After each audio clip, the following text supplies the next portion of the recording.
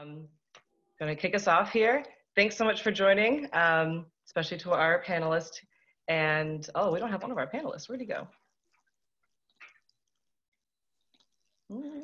Jabali, are you there? Yeah, I'm here. Okay, cool. Second screen. Gotcha. Okay. I started to share the screen and all of a sudden you disappeared, so I got concerned. That's probably more on my end, my bad.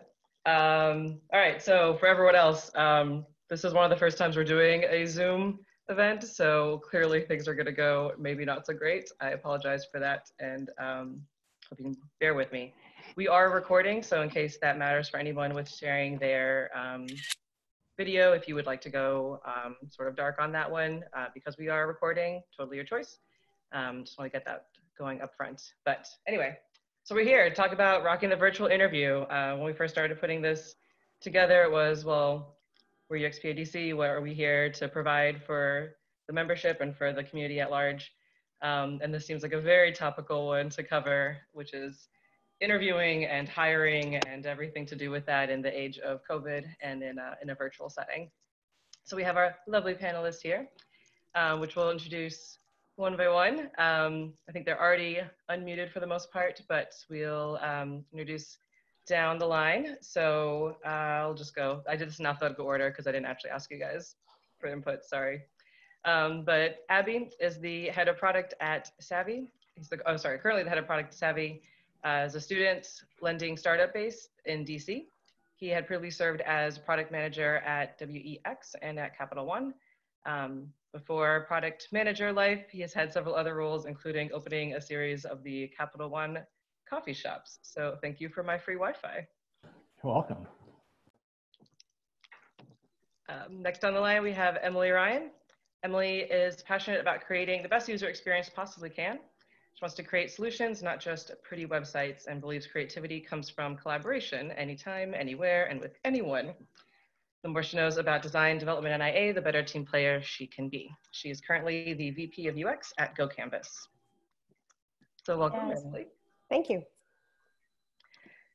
Jabali, who I know is on, even if I can't see him on my screen. He brings over 20 years of experience across design, UX, marketing, and business development, currently at UGroup's digital experience team.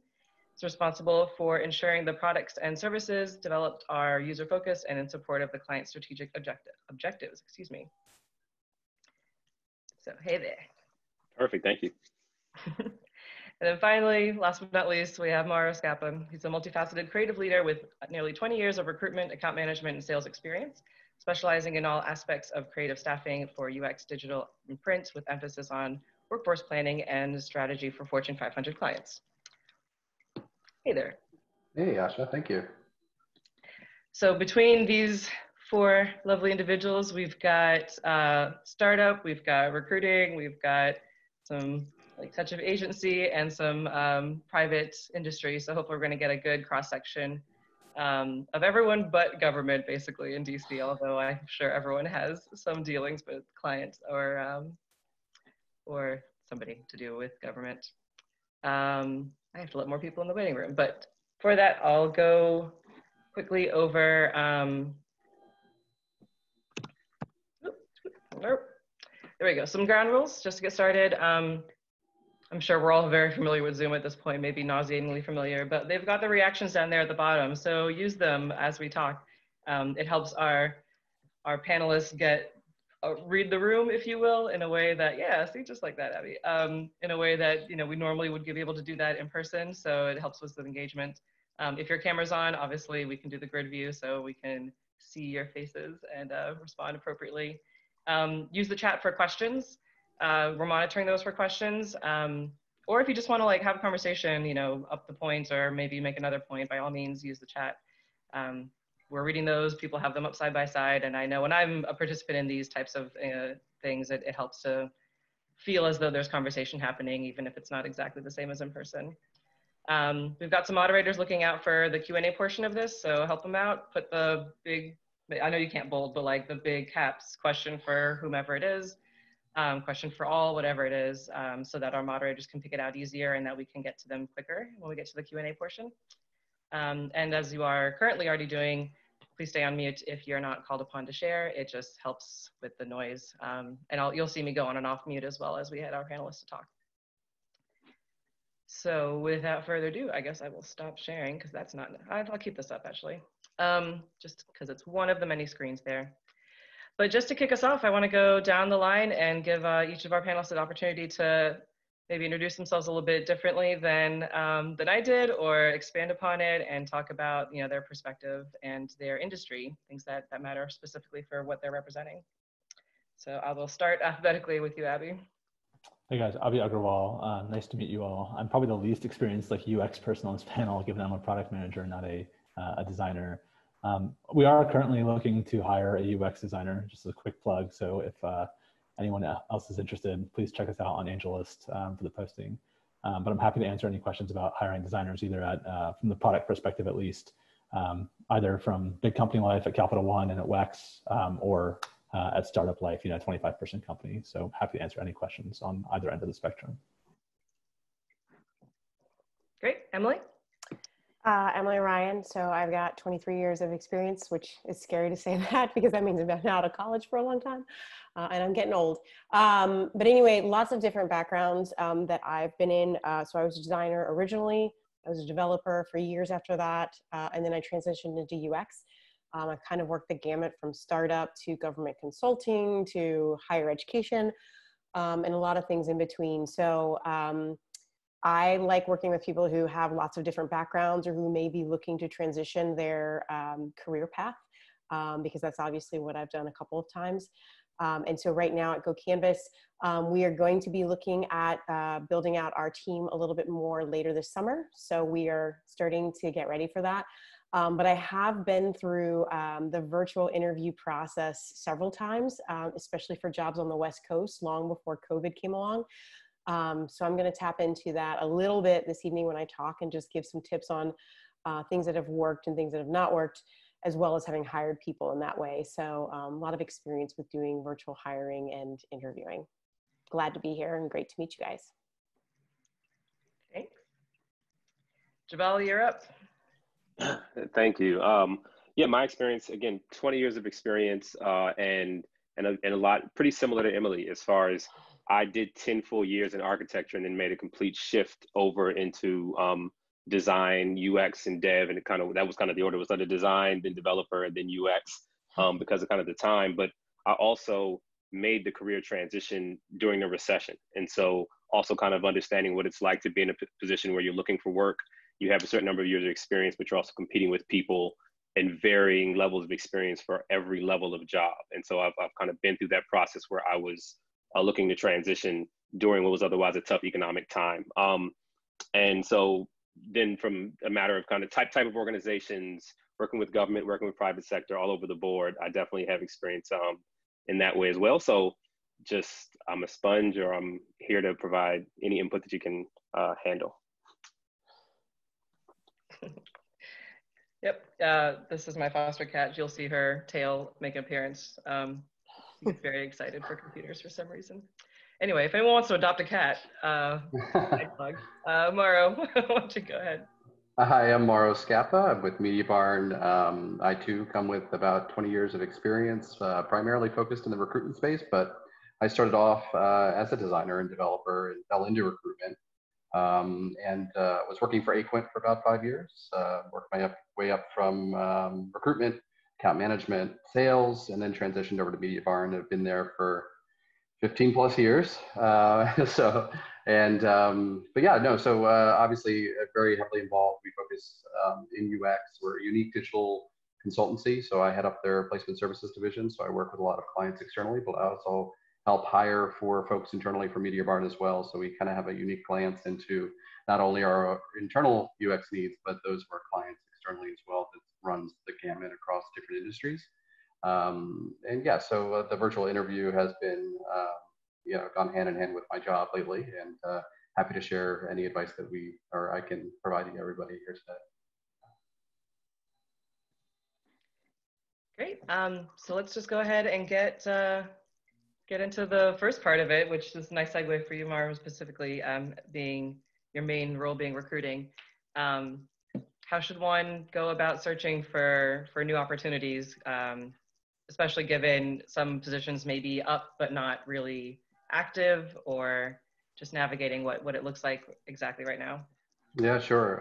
Happy to jump in on that. I mean, obviously, uh, with COVID going on, and that's probably why we're all here and interested in hearing about how people are dealing with it and managing it. Overall, I would say that not a whole lot has changed in way of how to go about, applying and interviewing and things like that. To your point, Asha, I mean, for sure, things are taking a little bit longer. The interview process might take a little longer to hear back from somebody. We've seen that for sure. I mean, I've been working on Rex since April, and it's a bit of a trickle down effect where, their clients are waiting for their clients, and everyone's just trying to feel out the situation and seeing how things might play out. My advice would be to keep at it, stay proactive, stay involved, try to reach out to people on LinkedIn. But overall, stay on the job boards. Those things haven't changed. LinkedIn, Indeed, Monster. Apply where you can, and I'm sure we'll jump into some of the specifics of how to go about that later on. But overall, keep at it. Things are starting to pick up. We're already seeing an upturn, so it's just a matter of time. Yeah, I would like to echo that too. Especially if there's a company or a particular organization you want to work for. A lot of us right now are looking at Q3 and Q4 and looking at like finance and what we've got going on in the organization in terms of, being able to pay salaries and things like that. So we're making plans to move forward, but to Maura's point, it's taking just a little bit longer. But generally it's that notion of the minute I'm able to put the rec out and start hiring, I'm going to do it immediately. And so at that point, if you're already on my radar, because we already have a connection, then I'm probably going to let you in first. And also to that point, what I've seen is jobs are closing faster because they're getting so many people in when they open. So you almost want to be kind of on top of that and really starting to be proactive about those types of roles. And if you know that something's going to open up, go ahead and start communicating with that hiring manager, because it's going to make a big difference once the kind of surge of resumes comes in the door. Yeah, and I would agree with that. And I would add that because of the nature of what we're going through, some companies are actually needing to hire even more. Yep. And so I'd say be very attentive to people that are posting new recs right now during this time, because as everyone is saying, they will go quickly. And there's situations where if you're working in with a contract with a government organization that needs to staff up because of this, then there's pressure on us in order to hire even quicker than we would otherwise. And so it is kind of a follow your typical pieces, be proactive, don't kind of get lax because it feels like the process is slowing. Just be patient, but remain proactive, but then also look for those situations where people are actually posting, because in most cases, they're probably for a pretty immediate need. If for the companies that are hiring right now, it's probably specifically in relation to COVID or supporting something that supports an affected industry in response to COVID.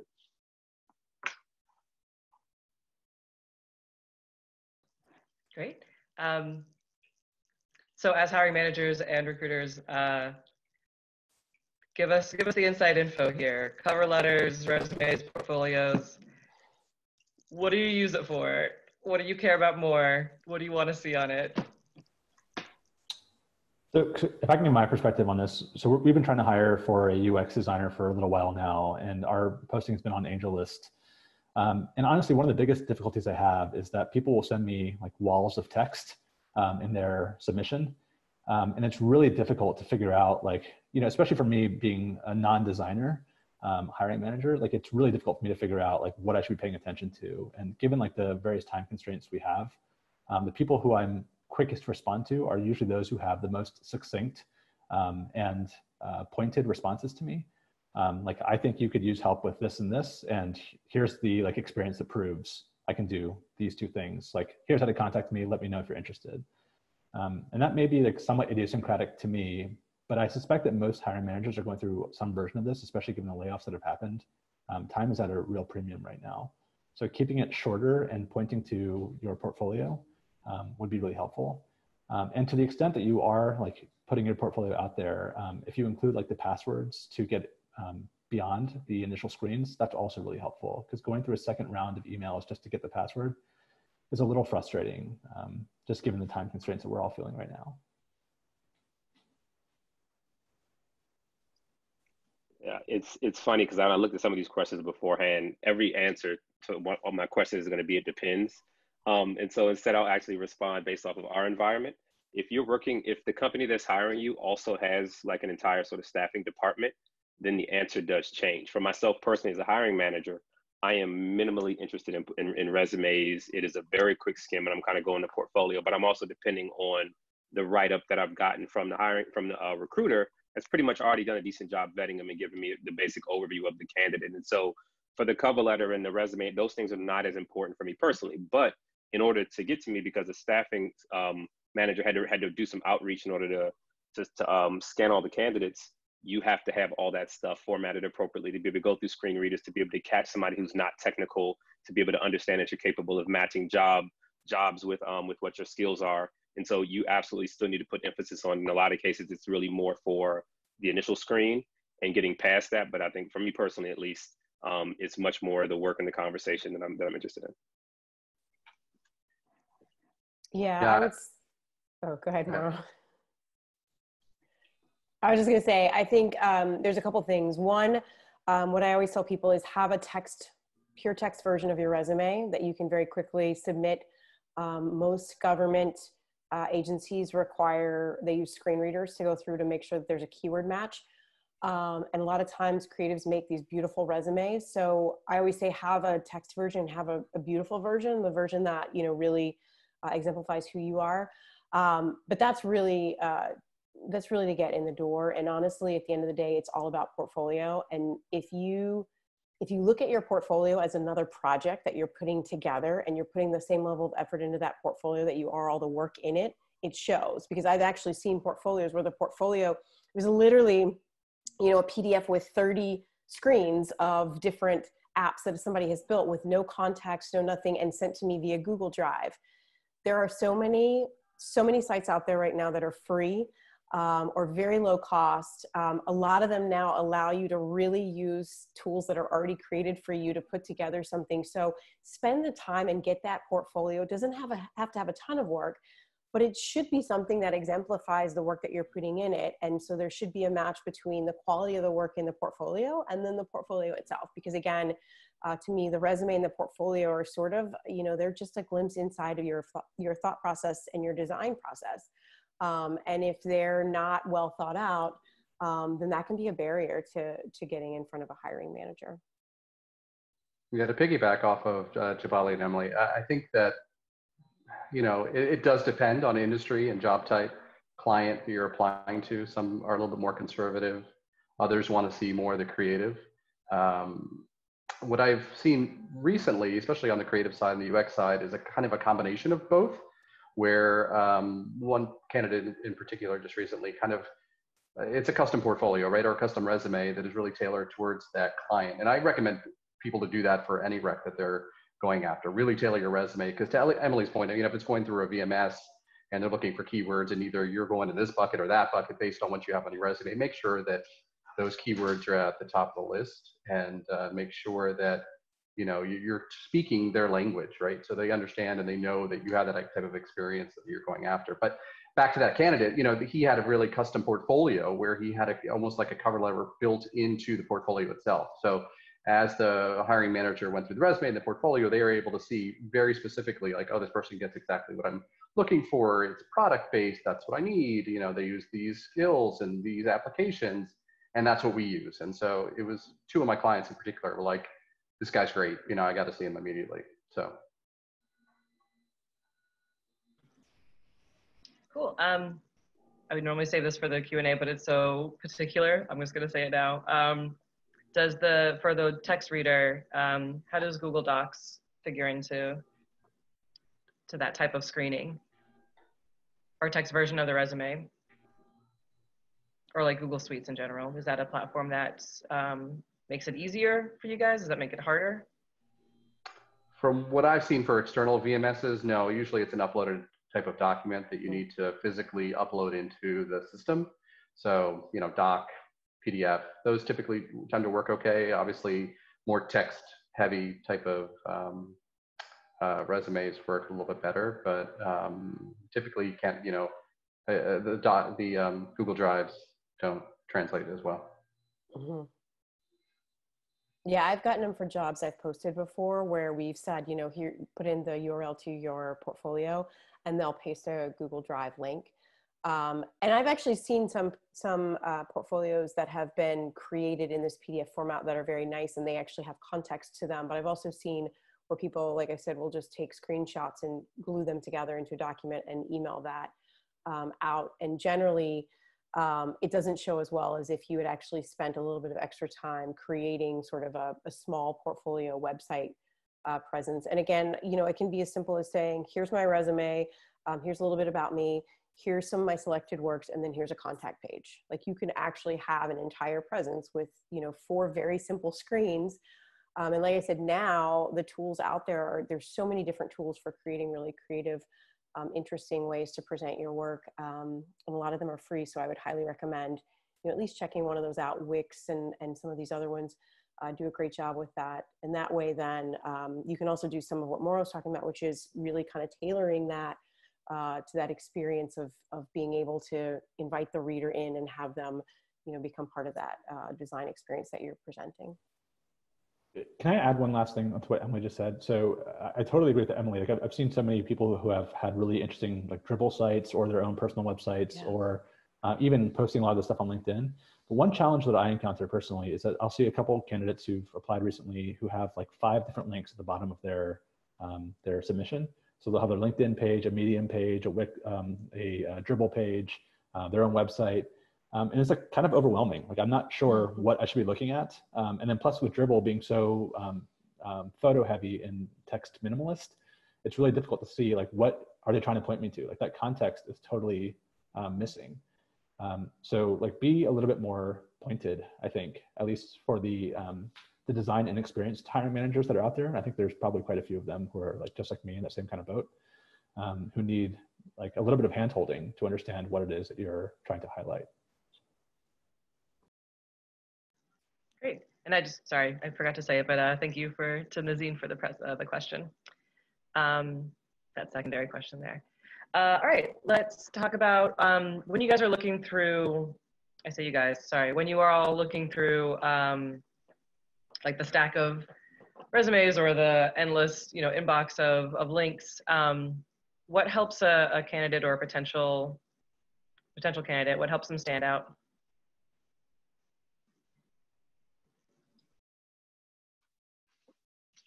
So for me, I think this is probably one of the most important things is that, as you said, the way that goes, it is literally a stack, whether it's, we use with the lever. And so I'm going through 15 people at a time. And so it's a comparison. It's not like, oh, I really like this individual and I see what they look like. A lot of it is they stood out in comparison to someone else. And so with that, it does become, if I'm looking at the resume and it is in PDF and it's something I can actually tell is a design effort, I'm starting from there all the way through portfolio to get a sense of how you are basically branding yourself. What are the ways in which you presented yourself? How clean is your resume? I think oftentimes, you know, resume is one of probably, I don't want to say the hardest print design challenges there is, but considering you add the aspect of writing for yourself, designing for yourself, and possibly too much text for a page, and having to balance what size the font needs to be, like, it's actually a pretty decent design challenge. And so I do look for opportunity to look for that balance of, how did you over design it and go a little too far to want to be creative versus sort of stick somewhat to the expected, easily readable format of a resume, and then go into the portfolio looking for opportunities to see your personality and how you genuinely provided context around your work as opposed to just the quality of work. Because I've definitely seen product before, like where this is the work where I could say, maybe that was a client decision. Maybe there was something challenging there. I might make a potential excuse for how this project looked the way it does if the person really presented it well, wrapped around it, and the rest of the portfolio was amazing as far as how the site was structured, organized, and especially the content was written. That is a definite plus up. If somebody can really write as a designer, it tells me a lot about how much they think through all of the work that they do. Yeah, 100% agree.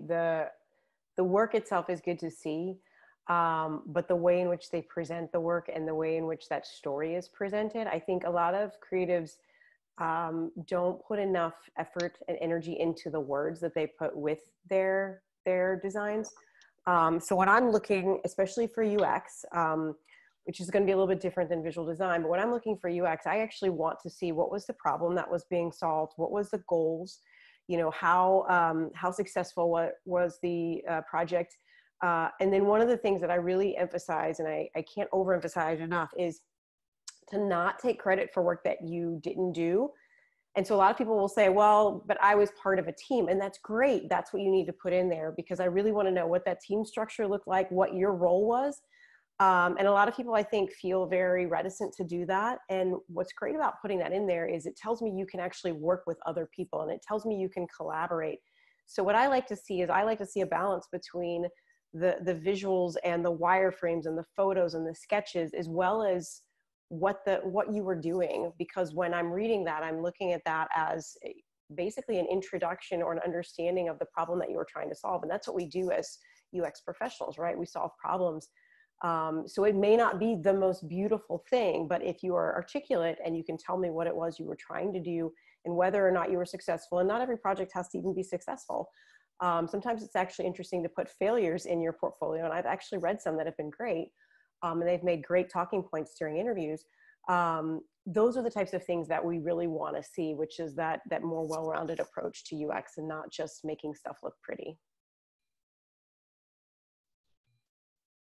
Yeah, I totally agree as well. And again, with Jabali as well, I think that finding that balance really, really, really helps. You know, I kind of touched on this before, of having those keywords, right? Having, speaking their language, understanding the job description, don't just blanket apply. Words do matter, responsibilities do matter. So when you're composing your resume or compiling it together for a particular job, look at the job or the needs or the objectives that the client's looking for, right?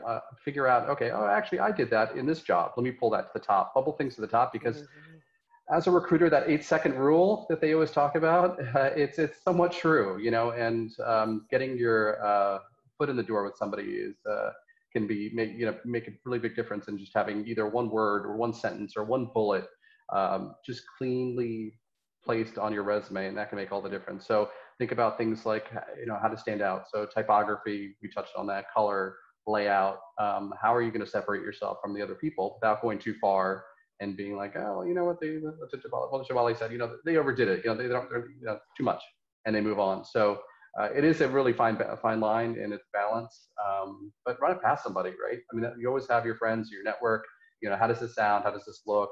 And then compare it to the job description. How do I match up to this job? You know, what else can I pull from my background and my experience to make me a better candidate? Give it some time before you just throw it over the fence. Great. All right, so our hypothetical person has submitted, they found you guys, or they found the right one, they've crafted the right cover letter, resume, profile, everything. And now they're getting to the interview stage, which of course is virtual right now, for the most part. What are some things that, as you're doing virtual interviews or have done virtual interviews, you've messed up or find distracting? Just the not to-dos, the to-dos? What should people know about the virtual interview itself? Oh, I got this one. I've done so many of these. And like I said, I've been doing these for years. 4 years ago when I was out on the West Coast and looking for folks out there, there's a couple things that are really important. So one is you need to treat the virtual interview as if it's a real interview. And I've seen candidates do this where they've got iMessage and they've got their email and they've got their Slack, and those things are popping up. And you can watch their eyes go down and you can watch them type, and you know in that moment they're not paying attention to you. So what I would say is don't silence those things, actually turn them off on your computer. So totally shut down webmail, iMessage, Slack. Get in front of something that's going to be a very neutral background. If you look at all, like 5 of us right now, we all have these very neutral backgrounds, which is wonderful because it says professionalism, it's clean, there's not a lot going on back there. Virtual backgrounds are weird because they will eat you. Everybody's played with the virtual backgrounds, and they're super fun when you're doing happy hour. But your body parts will disappear into them, which can be really distracting. So I would say find something in your house. It can even be a white wall. It doesn't really matter. Make sure your light is hitting you from the front and not the back. You look like you're in the witness protection program when the light's behind you. Everything is black. We've probably seen some of this. And then the other thing is, to the extent that you can get rid of the distractions. So like, I know we're in this kind of interesting time right now where like real life has kind of merged with business life. And so people have their kids and they've got their pets and things like that.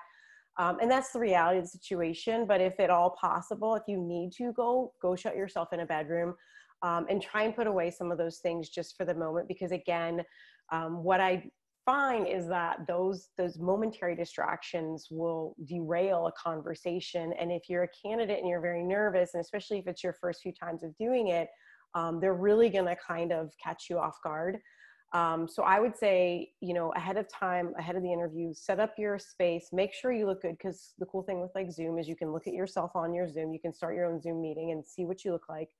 But then, like I said, treat it as if you're actually in the interview room, right? You know, put away the phones, put away all that stuff, and just focus in the moment, look at the camera, and just kind of go with it and realize that, you know, it is still a human on the other side of the screen, but you know, just kind of treat it as if it were something happening in real life. Those would be my pieces of advice, having gone through this so many times.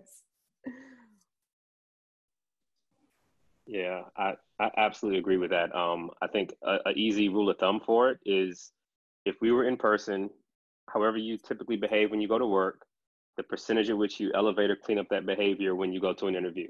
Think about that the same way. And like, I'm absolutely in a place where, yes, I've had client meetings and pitch meetings where I'm showing up like, oh my gosh, people are going to be wearing a tie on this thing, or any traditional way I would be doing that. But then this guy has on a hat, he's outside, he has a beard, and it seems like everything is casual these days. And so I understand it and have a little bit of leeway for the fact that this is still a different reality. But I do think that there's an expectation that the reality should still professionalize itself the same percentage up that it would from your typical Zoom meeting when you're at your own office with your own work or with your friends.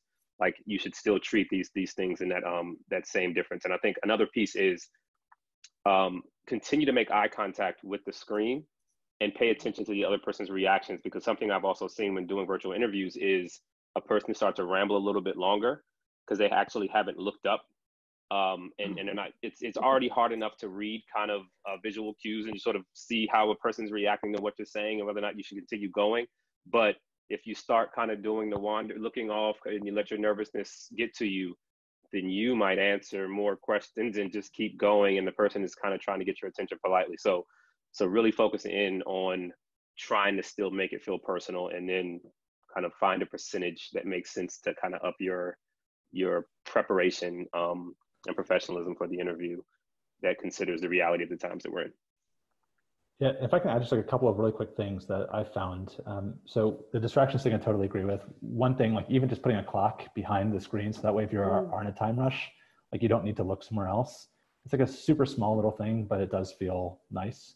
I've also had like, strangely, like because we're in these times, like interviews that I would have done on the phone, I'm now doing on video instead. But some of the folks, like 15% or so, are dialing into them using like the Google Meets like phone number option as opposed to using their computer. And that's like a downer in two ways. One, like I don't get to see you and read your facial expressions and that kind of stuff, which is, partially a bummer. But the other reason is, again, like for me being not a designer, right? So part of what I'm looking for is for you to walk me through part of your portfolio that's relevant to the things that I'm going to be asking you about. Like, I see this portfolio, can you show me like pieces of it? And when I have those discussions, they're actually really vibrant and they lead to like really productive outcomes. But you can't do that if you're on the phone versus when you're on like the actual Zoom or Google Meet or whatever. So try, even if you're going to turn your video off because, whatever, kids are running around or whatever, try to actually be on the computer so you can share your screen if that comes to that. Yeah, and to piggyback on all of that, one thing to keep in mind too is, what you look like on the other side. So your environment, what Emily touched on, not to kind of jump into a horror story, but a few years back, we had an interview happen where we were in the conference room. There's 3 of us on the other end, and this person was out of town, and she was in a current role, so she had to step out or find a place to have the interview, which is completely understandable. But she chose her car, and which could have worked, which could have been fine. But she was on her cell phone in the parking lot and was just scared of being caught. So she's constantly doing this and talking to you like you're on speakerphone, and it's when you're on 70 inches on the other side, you see the back seat, and it's a messy back seat. It's so hard to, forget that, right? And focus on the person that's in front of you because they're so distracted, right? And so just remembering where you are, Starbucks, things like that. There's distractions in the background. Obviously that doesn't come into play so much right now, but it does when we get back to normal. What you're wearing. So I know somebody mentioned that in the chat, attire. I'm a little bit more traditional. I would say, better to be overdressed than underdressed. To Jabali's point, you don't know who you're going to be meeting with, but at the same time, it's better to err on the side of caution when it comes to that. And yeah, so environment. And the other thing that I wanted to touch on, sorry, was testing your technology ahead of time, right? So know where you are, test it out. Is my Wi-Fi stable here? Do I need to move to the other side of the house? What else can I do in order to prepare for this? Don't just jump in on your phone or something else expecting everything to go smoothly, because the fact of the matter is that interruptions or things can happen real time, right? During the interview, and especially when you're at home, talking about kids or pets or anything else. So check it out first, see what it's like, do a dry run, see what you're dealing with. Yeah, one more thing I want to add too. I've seen more people on meetings at walking desks and bike desks. So if you have one, that's great. Don't use it during the interview because you see a lot of people doing this. Like I have one of the women on my team just got a new bike desk, and I love it because she uses it all the time, but she's constantly doing this now in our meetings.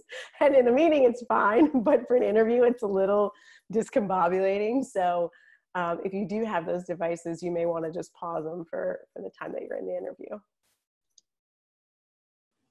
That is amazing. I have to add a quick piece about the how to dress piece, because this is kind of like a personal soapbox. Because there's kind of this narrative, especially in the creative industry, where it's like overdressing makes you like oh, that's a suit. This person's not legit. Like you got to come with a certain designer look.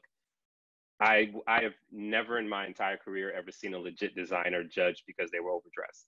Like maybe if you can't talk it, then you walk in overdressed and it's like, oh wow, this is actually the wrong type of fit for us. But if you completely come dressed and you happen to be overdressed for the situation and people are more casual, and you also know how to speak to what you're actually doing there, it is not going to have a negative impact on it. So that whole like, how do I get that right fit where I look creative, cool, and like it's sure, but I think don't overthink it, because the reality is it's going to be a lot more about what you say, unless you show up in a situation where you accidentally happen to be in front of a bunch of suits and then you're the one not, and it could have a negative impact on then how you perceive. Cool. And I know I'm not a panelist, but just something that multiple people said with like testing in advance and making sure you know what you look like. I've done some video interviews lately, and to a great bit of like advice I got from somebody else was like, whatever your setup is as part of your test, I did like a dry run, as Mara was talking about, with a friend, and then the friend took a photo of what I look like on their screen to send it back to. It was a makeup question, super girly, whatever, but I wanted to know if like the makeup was fine.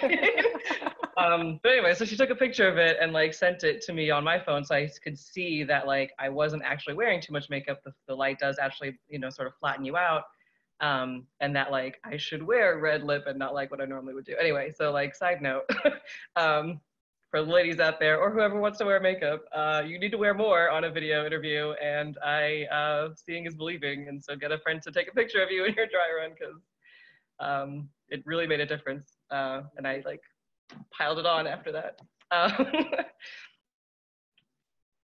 Oh, Zoom has a makeup filter? That's awesome, Sarah.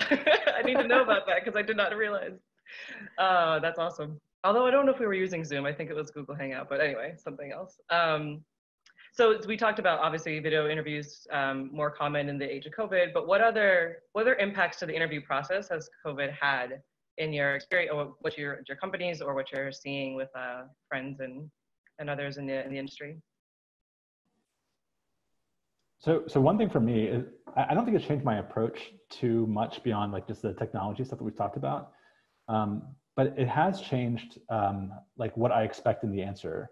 So given that we're all gonna be working remotely, like I have questions like about how are you gonna do like research remotely? How are you gonna source users when we're all remote? How are you gonna conduct synthesis and workshops when we're all remote? So like answers to those kind of questions are like, how will you work with our dev team with all the developers being remote now too? Like, how will you handle design specs? All of those kind of questions are more germane to the topic. It's not that my interview approach has changed.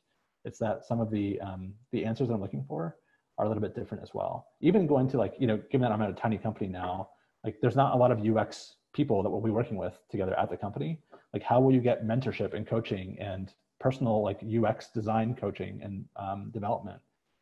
Given that you don't have people directly in the office with you every single day to help you in that on those dimensions.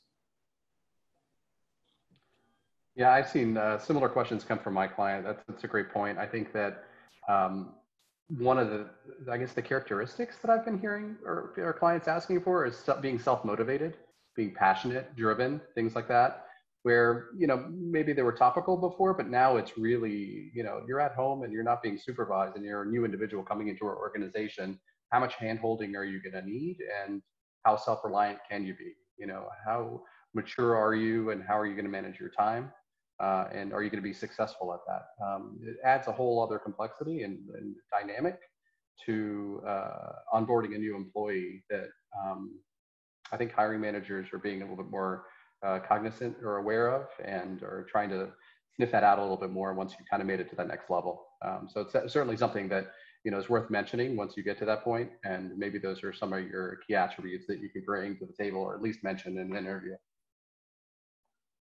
Yeah, I think it's also important to figure out now that we have more companies moving to be permanent remote, to really ask yourself as a designer, as a practitioner, are you okay going to work for a company that's going to be remote permanently?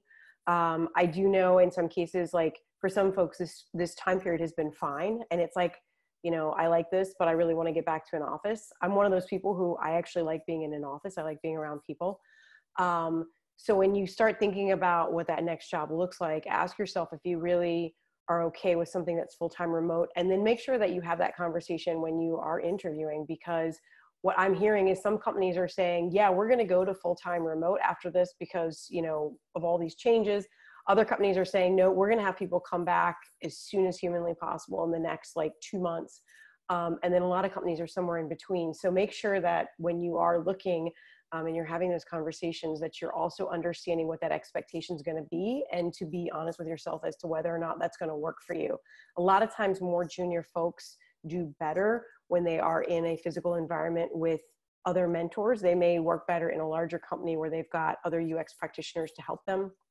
So it really kind of depends upon where you're at in your career and sort of how you like to work. And then to understand what the future of a particular company is going to look like in terms of what they're planning and what they're thinking. Because for some companies, big and small, this is going to be a very real future for them, which is completely moving away from office space. And others are going to be, you know, go back to that very quickly, and some are going to be somewhere in between. So also something to keep in mind. Yeah, I think something I've seen that's kind of interesting is yes, this environment actually is requiring more client maturity and more sort of interpersonal skills maturity than the in-person would. And it might seem like that would be backwards, but even with the interview process, when we talked about etiquette and how you present from a camera-ready standpoint and how you prepare, the reality is all of your work is going to be like that. And so if I was interviewing somebody in person and I knew they're junior, they're never going to be expected to be in front of a client, or I'm not going to put them in certain situations, that can be sort of more of a reality previously. But right now it's kind of like, whether it's team meetings or it's something, they kind of have to be in this exact example that I'm seeing. And so looking for opportunities, recognizing that the interview is sort of much more of a mock. You're seeing, we're kind of reading certain characteristics and just sort of how you approach it that might mimic the way in which your day-to-day work would look like, because you kind of have access to more things now than you might have otherwise had you kind of been shielded by the physical going off to client sites into certain meetings.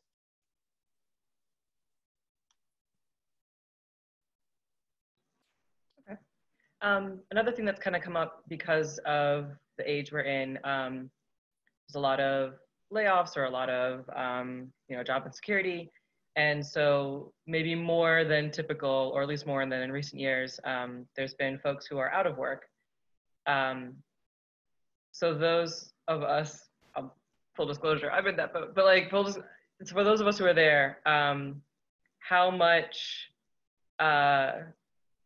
during this like stay at home or away from work time should we be focused or care at all about like activities or learning development outside of work, like using the time that you would be doing work to, I don't know, boost skills or end up with a certification of some kind? Like, how important in the hiring process or in consideration is it of what people did with the time that they were not at work?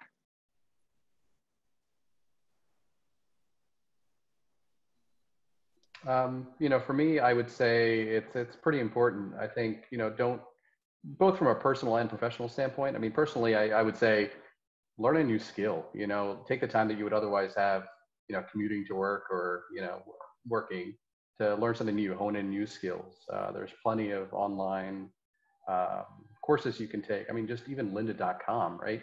Certifications obviously would be a huge advantage as well. But not only that, just stay active in the community, stay engaged, stay in front of people. I mean, if your goal is to jump back in there and find something as quickly as possible, don't get lackadaisical about it. I mean, stay with it and continue. And it could be, a couple of months before you do find something. So, take that time in order to kind of stay on par with the competition, learn a new application, finish that portfolio. I know everyone has a tough time with, right? Tweak that resume, get it to where you really want it. Use that time to your advantage while you have it. Obviously, take time to decompress too, but that's always important to get your mind right into that place where you're ready to jump back out there. But yeah, don't let that valuable time slip by. So one like slightly dissenting opinion, slightly narrow, is I know this time is like really, really difficult for everybody. I was talking with my mentor yesterday, and we were both kind of joking that we're probably 80% as energetic as we are on a normal basis, and we're probably 80% as efficient as we are on a normal basis too. So like we're running at like 2/3 efficiency comparatively to a normal environment. So like for me, I totally get if there's someone who's been laid off or whatever and has just been like exhausted by just applying for jobs alone. Like if you're doing this because you think it's for your own betterment and you think it's going to help you out long term, then that's great. Like go for it. But I'm not looking for like validation that you were still putting in 40 hours a week, like while you were laid off, or like anything like that. So like, I think it's really just for your own personal growth. If this is like on your personal career journey, then great. But otherwise, like it doesn't make much of a difference to me. I echo that exactly. I tell my team that right now I don't expect perfection at all. 80% is probably okay. For the most part, because this is a really tough time and I'd rather have people who are refreshed and who want to continue to work for me than a high performer who's going to burn themselves out, which is really easy to happen right now. I do think it's important to keep up skills, provided they're skills that you want to be keeping up. So if it's something that you want to learn because you've never had an opportunity and now suddenly you have a couple of hours extra a week because you're not commuting and you are really interested in that, that's great. I also do think this is the perfect time to be exploring what does a good resume and portfolio look like and work on those.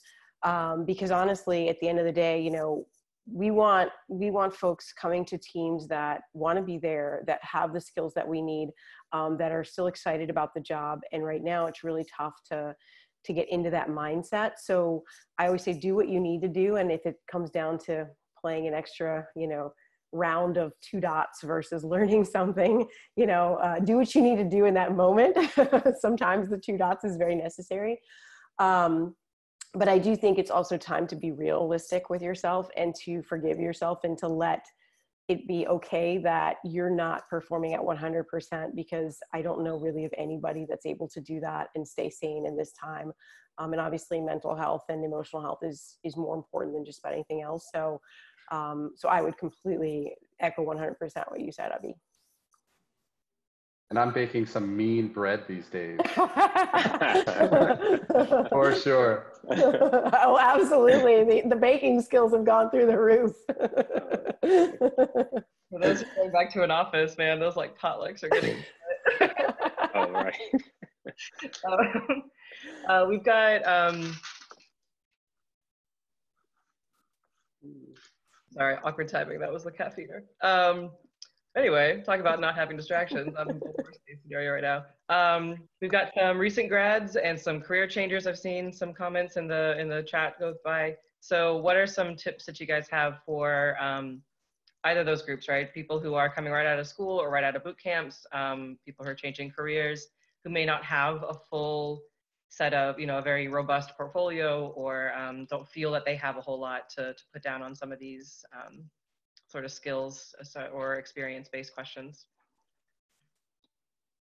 So I'll take that one. Like when I first switched careers, it took I don't know if it was a couple of interviews or even maybe my second job application for me to even learn how to really smoothly integrate my architecture experience into my work to make it seem like I had 12 years of experience instead of 2. And I wasn't coming back out of a new school or a program. And so I practiced, and I sort of saw how people reacted to things that I was saying to figure out what are the actual skills and traits I pulled from this that would make a really compelling story when I explain to someone, this is who I am and why I do what I do and the way that I do it.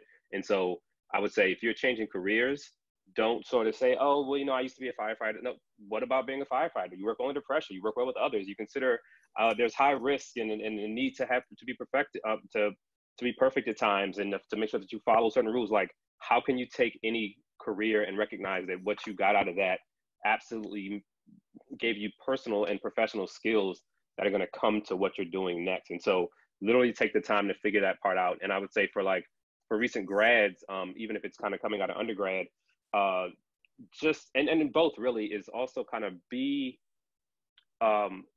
intentional around what you expect, and I guess more realistic about what your first job is really supposed to provide you.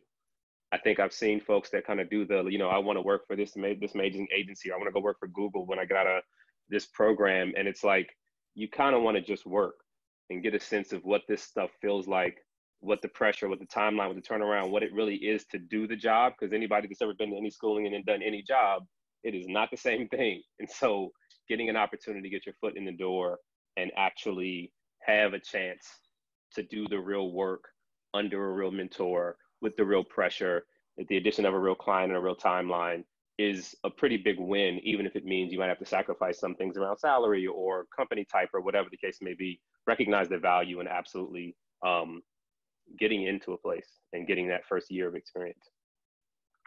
Yeah, I had a great candidate last fall who worked at Starbucks. She was a UX designer, and she wanted to build her portfolio. And one of the things that she did was they have an internal employee app that they use at Starbucks that helps them trade shifts.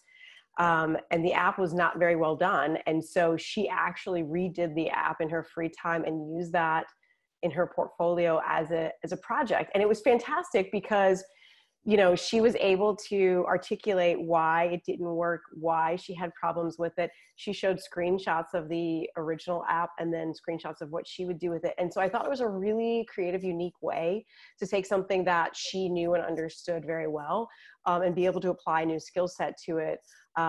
So from my perspective, and it was a mid-level position, we brought her in and interviewed her, and it was because she had put enough thought process into that particular project. And I think she only had like 1 or 2 other ones in her portfolio, but it was really cool just to see that kind of approach to like, here's a thing that I don't like that I have to use, and here's what I would do differently, and here's why. So sometimes you can find those really interesting opportunities to do something similar to that, especially if you are, in your first year, you're looking for that first job. It's more about how you solve that problem and less about were you able to get a real legitimate project. So I thought that was fantastic, and it was really kind of a nice way to showcase her talents. Emily, was that a real project that implemented into production, or was that like an Envision prototype? No, she had done the Envision prototype, but she actually had the real employee app. So That's she really did cool, a bunch though. of screenshots. She did sketches. She even got together with her coworkers, and they did like a whiteboarding exercise and a card sorting on it. It was so well done that was the project that I actually brought her in for. And, you know, for her, it was just something that she did because she really felt she really didn't like the Starbucks app. And so I said, did you actually send this back to home office? And she said, no, I never even thought about submitting it to them. But it was just really cool that she went through all the processes and all the steps to get to that. And then she did turn it into a set of screens and, you know, walked me through it and had final visual design and polish on it. So it was really cool. Yeah, I mean, I think this kind of goes back to the last question, being able to tell a story, right? Being able to present something like that that's emotional with someone's life, like I had to change this because it wasn't working for me and I know I can do it better and here's how I approached it. It really makes an impact. You can tell that passion behind it, right? And when hiring managers see that, I think that it can certainly make a difference between the candidates. So taking that time, you know, going back to the question before, you know, there are plenty of tools online like UX Daily and things like that, where they'll present you with these UX challenges on a daily basis. You know, do it well, take time to do it, perfect that craft. I think makes all the difference. So, you know, even if it's not real, even if it's not online, even if it's not in production, you know, just having those things that you can talk through to really talk about the challenge, the steps you took, and then the results you were looking to see out of it is important.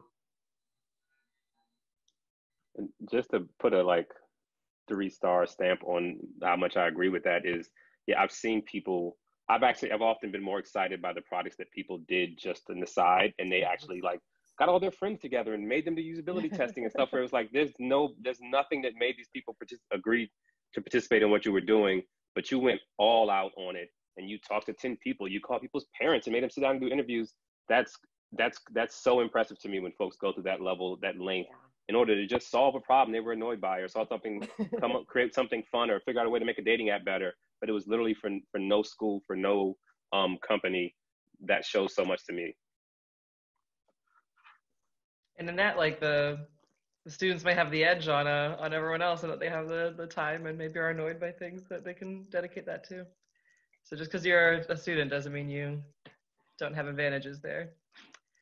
All right, sort of skipping from like all to nothing, I guess. A couple more points, and I swear we're going to get to there's a lot of really good questions. So when someone's going to get to the negotiation stage of the interview process, right? What words of wisdom or maybe inspiration can you guys as hiring managers sort of unlock to those who aren't as comfortable negotiating the best package for themselves, especially in this time? Like if you've been laid off, or if you are coming out from school or career changing, whatever it is, you may not feel that you have the wherewithal to advocate for yourself in the way you normally would. So unleash those shackles from us, please. So a couple things. I think it's going to be a little bit different when you're interviewing at like tiny company versus at like megacorp. Because I think the person you're negotiating with is going to be a little bit different in both cases, and the budgets are obviously going to be really different as well. But from my perspective, like my advice is going to be like kind of easy for me to say, but like harder for people in reality. It's a multi-objective decision for people, and so I know people have like family obligations and so on, which may put additional pressure for cash flow. But in general, I don't think you should be like timid about saying what you think you deserve.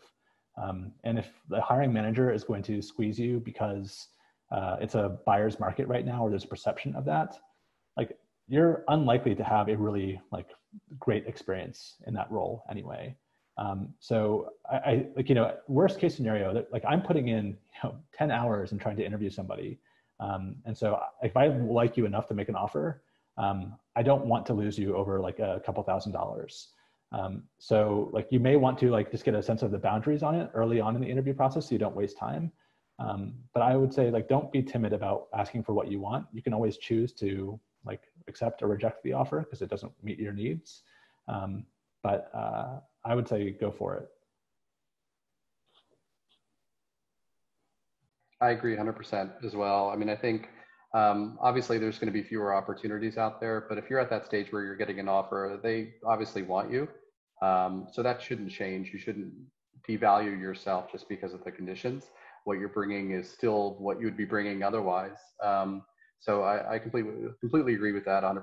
You know, if push comes to shove though, and you're feeling like I really need this right now, you know, I can't mess around. You need to have a figure in your mind, right? Like, you know, what can I not go beneath in order to either make ends meet or what have you, right? Um, and if it goes below that, then you've got a tough decision to make. But at the end of the day, at least you have something in your mind where you're like, I need to walk away and stick to it, because in our industry right now in UX, it's a pretty resilient one. It's going to continue on an uptick, and it may not be this one client that you're going to perhaps join, but there will be another one around the corner. You know, you know, to Abby's point, it just wasn't the right client for you. They obviously didn't value what you're going to be able to bring. So stick with that number. Yeah, and make sure that you have done a little bit of your homework. I mean, there are so many career guides and salary guides out there right now. You can go to Glassdoor and see what different companies of different sizes in this particular market are paying. So that's the other side of this, which is, you know what those acceptable bands are and what's reasonable. And then understand that the other thing that I would highly recommend when you are negotiating your salary, one of the things that people do, especially more junior folks, is they'll say, well, I need this amount or I want this amount. Your goal should be to talk about the value you bring to the business. So if you can say, and this is also what I tell people when they're going up for promotion and for pay raises after they've already joined an organization, which is know what your value is to an organization and be able to work that into your conversation. Because at the end of the day, if you need a particular salary because you've got, you know, a large family to feed or things like that, that's not going to resonate nearly as much as saying, this is the value that I bring you as a business, and this is what you're going to get in hiring me. So it's always about turning around that conversation when it comes to money and making it about how the business benefits from paying you that salary. So always try and keep that in mind. It can sometimes be a little bit hard, especially if there's, you know, personal issues and things like that, or you're really stretched for that particular position. But just remember that that's how, you know, businesses think about employees in some cases, which is, you know, what is the value that this employee is going to bring to my organization? So always remembering to keep that as part of your conversation is going to help you there too. Yeah. I'm sorry. Go ahead, Jamali. Sorry, I agree with everybody's approach. I think just sort of from a mentality standpoint, something that's important to kind of recognize is, like, for any of us who've gotten a lot of experience and are more comfortable doing it now, it was just comfort. Like the actual fear of how's the person going to respond, or is this going to risk my job? That was never real.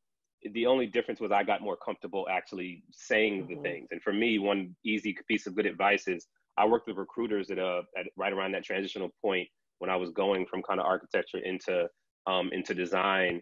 And so I could talk to that person and demand everything, and they would have to go fight for me to get it. And so it made me realize that the company I was responding to was not like negatively, or at least I didn't hear it, but I didn't get threatened to say, no, we can't do this. I stood pretty strongly to what I felt like I was worth, and then could have that negotiation without the discomfort of having to do it and think that maybe this person is losing interest. But as I got, you know, more experience, I recognize that fear is not really real. Like when we go to negotiate with the people, we will have a salary of 75 and the person's asked for 70. We're going to offer them 72 to make them, because we really want them. No one can go up to 75. We need room to negotiate. Like, people are putting thought into the ways in which you go about even making first offers that consider the fact that you're probably going to negotiate back. And so if it's a decent company and someone that you probably would want to work for, and it has, especially if they have an actual staffing team and everyone who has this kind of experience in doing this process, then they've probably already even considered that in the offer that they made you. And so there should not be a discomfort. You should just do whatever you can to look for different tactics, but we wouldn't feel uncomfortable whether or not it's going to impact your ability to get the job. Very cool. I hope that gives people some encouragement. Just to come to the close and then we'll open questions. What about freelancing? That's something that is bit more common in the UX and the design field in general than in maybe some others. When would you opt for a freelancer versus like a W-2 employee? And there's anything that you're looking for different in the materials when you're considering a freelancer versus employee?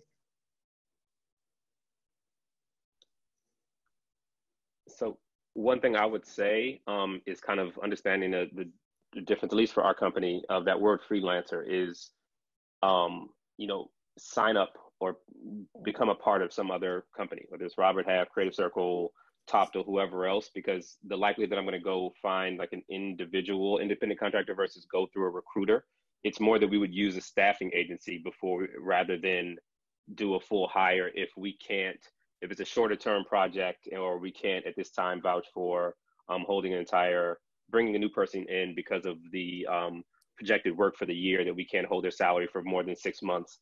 That would be the time in which we would bring in basically quote unquote freelancer, but it would really be a matter of us using a staffing agency or a recruiting firm or something like that, as opposed to kind of reaching out to an independent freelance market. So I would say look for opportunities to kind of put yourself on list or partner with folks who do place people on short-term contracts.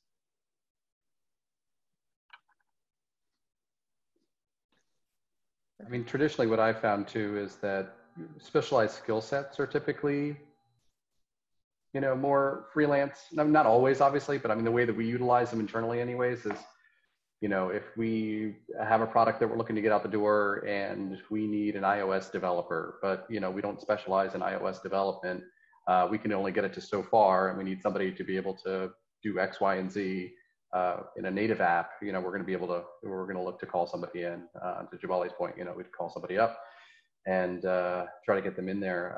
But from a corporate setting, I find that for the most part, it's based on how budgets are allocated, right? Where the company is, you know, are they looking for funding? Are they looking, you know, where the buckets of money really are sitting? So oftentimes you have clients that are predominantly hire more freelancers than they do headcount, because headcount, you know, brings down their bottom line. But so it depends on where the client is, what they're looking for, how they work. You know, sometimes it's for, you know, leave, you know, when an employee is out for a while, they need a freelancer to kind of get them over a hump. It's a multitude of different types of reasons why people bring in freelancers. But based on what kind of where you are and what you're looking to get into and what you're looking for, you know, I would position yourself you know, to do one or the other, and go after what best suits your needs.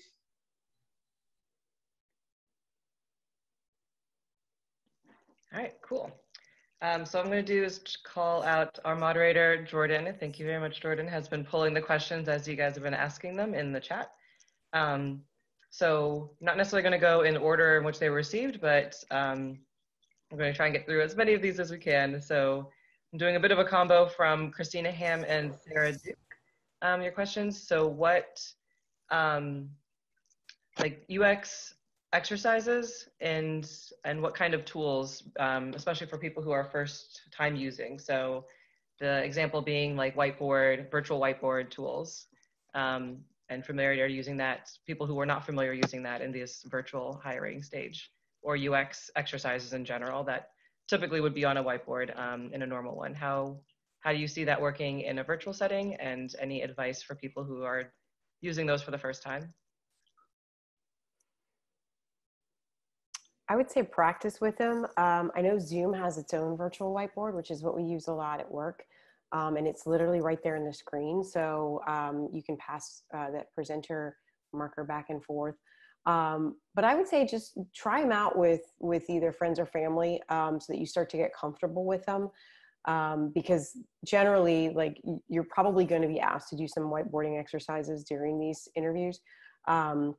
And so to be able to feel comfortable with the tools themselves, you may find that you need to use a stylus or a mouse or something like that, rather than a trackpad, in order to do a better job with the whiteboarding. It's kind of like if you haven't written on a wall, it can be very clumsy. Like, my handwriting is terrible on a wall, but I don't do it very often. So I would say, to the extent that you can get a few of those tools, or the ones that are in the product themselves, and just practice with them, so that you feel comfortable with them, is probably the best thing to do. As with any tool, is practice makes perfect. And I think just to elaborate on that a little bit, kind of to Asha's point when she talked about like how do you actually perform your own usability testing to figure out what you look like on camera is you want to see it from the other person's side.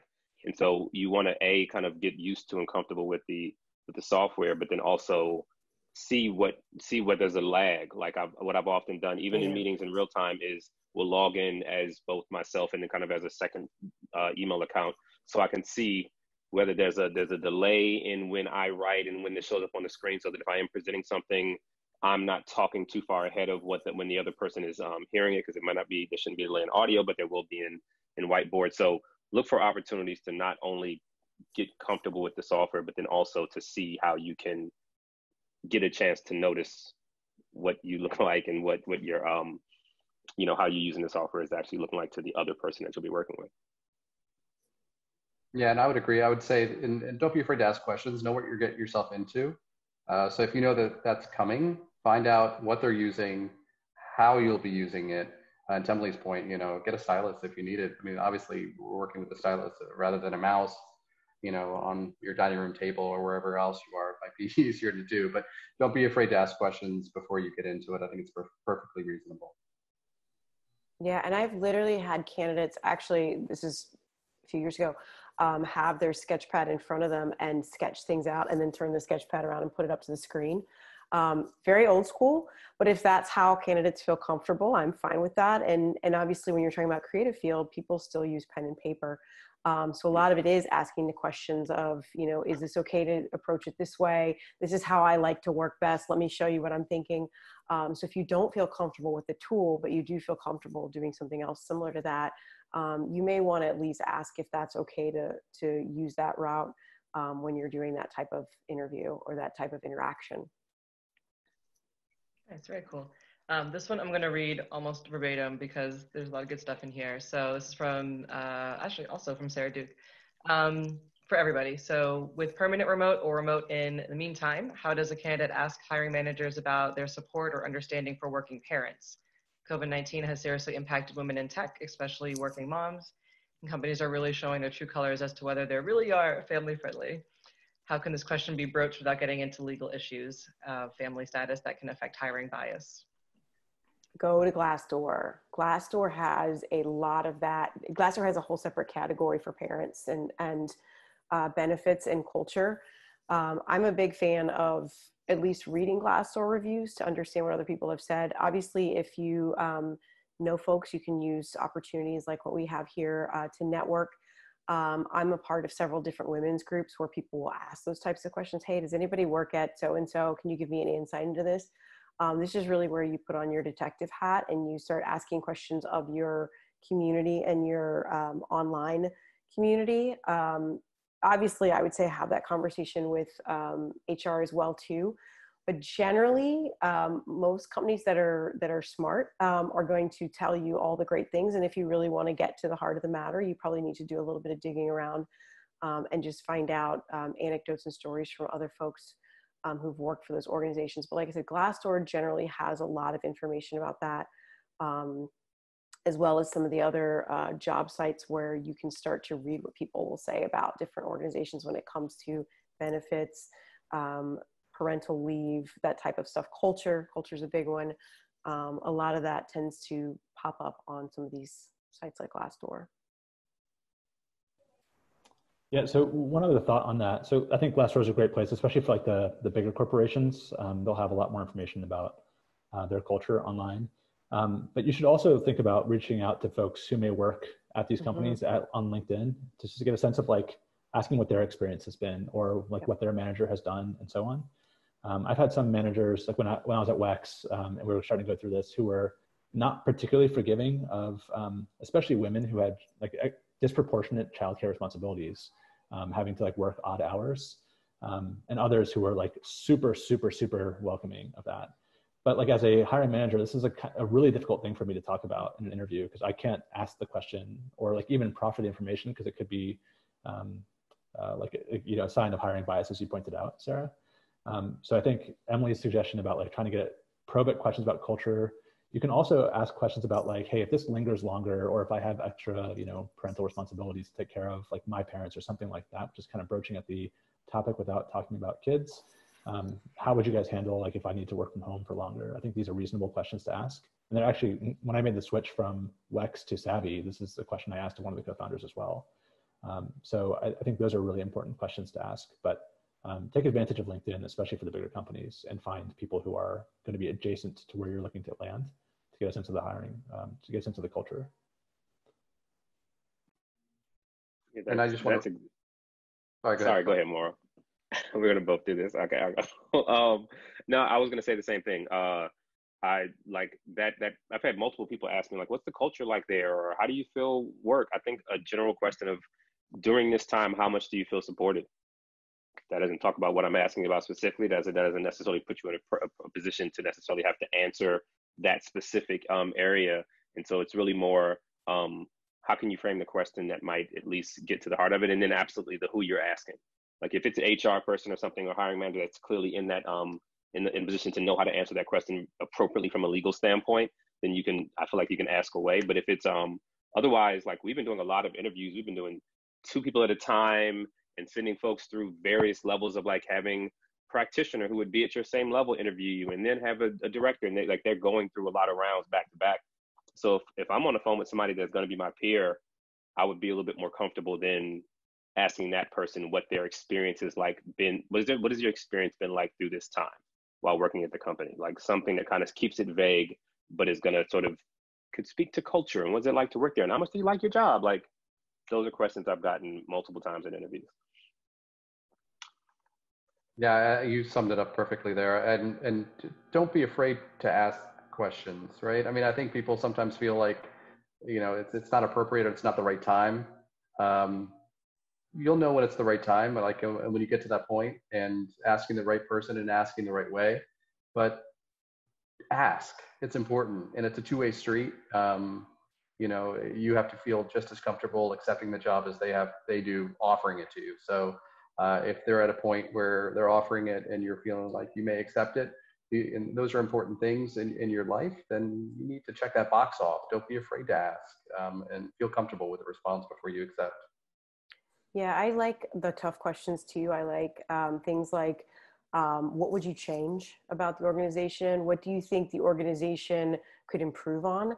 And again, if as a hiring manager, I like those questions because it allows me to have that conversation to say, these are the things where I think we could do better. And by the way, I'd like to have you on board with that journey. Because a good hiring manager is going to be honest with you and let you know some of those things. So your questions when you are going through that interview process should not be sugar-coated questions. They should also be very real questions. Because again, think about it as a long-term thing. And especially if it's something that's weighing on your mind, or, if you happen to have read different reviews or things like that, feel free to ask, kind of where they're thinking and how they're handling some of those things. I mean, I've had people ask questions like, at a certain point, we had a downturn in our Glassdoor reviews, and it was because we got acquired by a private equity firm, and there were folks in the organization that did not like when that happened. So I had several people ask during the interview process, like, oh, I noticed, like, employees aren't super happy about this particular thing. How are you perceiving it? Or what do you think of the acquisition? And so it allowed me to have that conversation. And it also allowed me to know that they'd done their homework and that they cared enough about the position to ask those tough questions. So I would say, if you get an opportunity to ask those hard questions, do it. Because if they shirk away from them, or they don't want to answer them, then that's going to be a little bit of a red flag to you. And obviously, everybody can make their own decisions, but it is good sometimes to ask the tough questions of the interviewer, because they're going to be asking you tough questions too. Very good advice. Somewhat related to this on a slightly different topic. Do you find accessibility related knowledge or experience to draw more attention lately? And does it give you sort of like a competitive advantage as a candidate? And this is from Anna.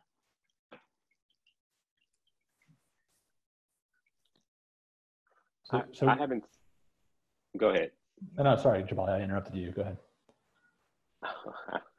Who knows? For me, it's been really contract related. And so I haven't seen a spike because of the circumstances. It's more, we happen to already have contracts with organizations where it's a requirement to become 5-way compliance certified. So if somebody had that already, it would be beneficial. And so I think the trend is going that direction, especially with larger government contracts where people are asking for 508 testers and accessibility testers and things like that. But that sort of came before COVID. But so I haven't seen a specific spike where it seems like it's beneficial, but it's kind of already been a trend where it's getting written more in the contracts as a requirement for anybody that we place on some of the contracts that we work on.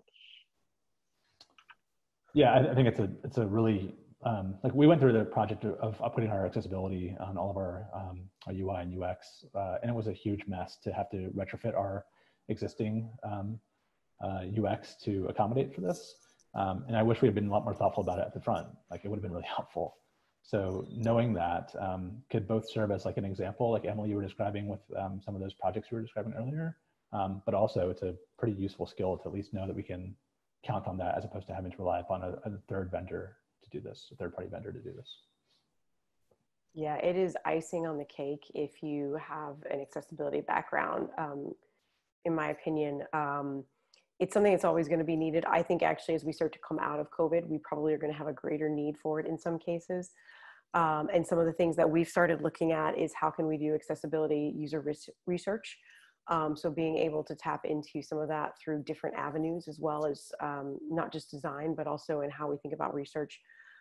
So for me, if you have that background, that is absolutely something that's worth highlighting on your resume and in your portfolio.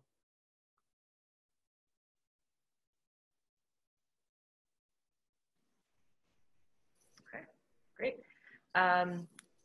There's a couple questions about like putting, more like specifically putting together or breaking down projects for things like portfolios or resumes. So as an example, I'm going to go with Mark C's version of it. Typically work for organizations that design and evaluate products and software for both internal and external clients. For candidates with that experience, would you recommend breaking down your responsibilities and deliverable by project, i.e. multiple lists, or generalize them into single lists?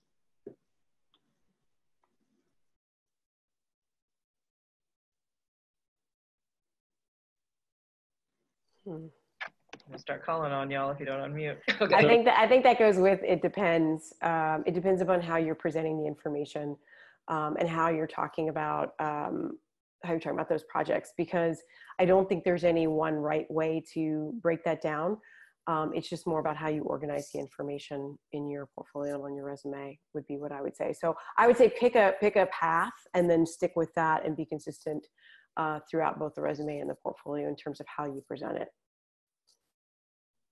Yeah, and to piggyback off of that, I would say that, I always recommend, generally speaking, before I answer specifically, generally speaking, talk about the objective, talk about the steps you took, and then talk about the outcome.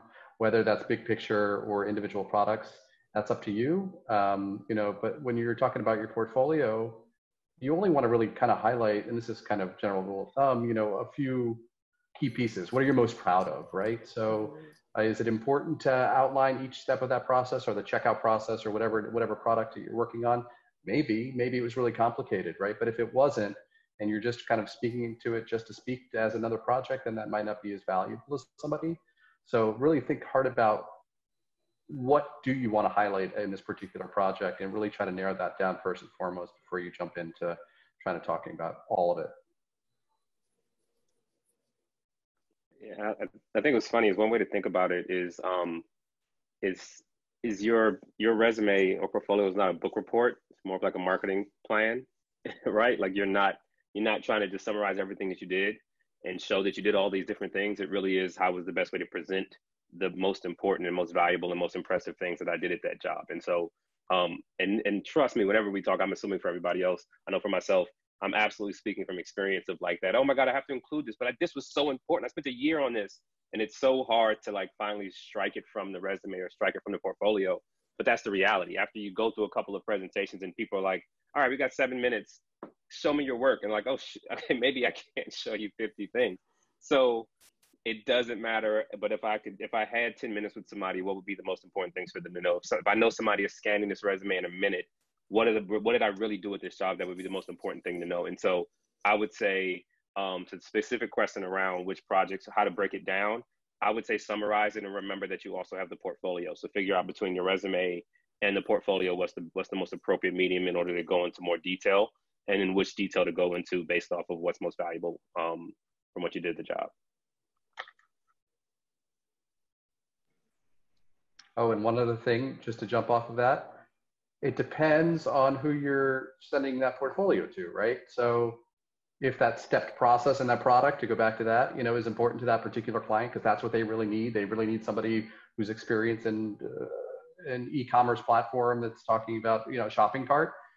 Then you should definitely highlight it, right? I mean, those are the things you have to also take into consideration when thinking about your portfolio. Don't just, I mean, you can have a general portfolio, but I always recommend people to really kind of personalize it for each job that they're going after. So think about that and consider it as well. It's what's important to the person who's looking at it.